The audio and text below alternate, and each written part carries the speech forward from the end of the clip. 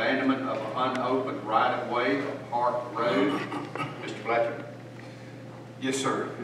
Back in the mid-'80s, the county really walked away from this section of Hart Road and did not maintain it.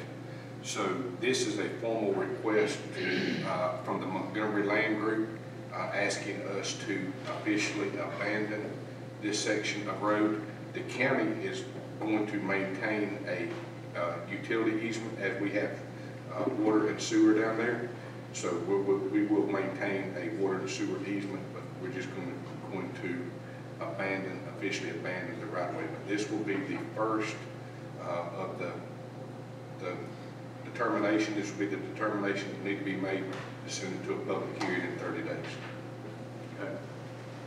Any questions, Mr. Fletcher? There's actually a gate where if you look at the map, there's a gate where that pink line starts at the cul-de-sac. There's a gate there. Any questions, Mr. Fletcher? Are there any residents on that? No, sir. Any other questions? Okay, we'll move on to agenda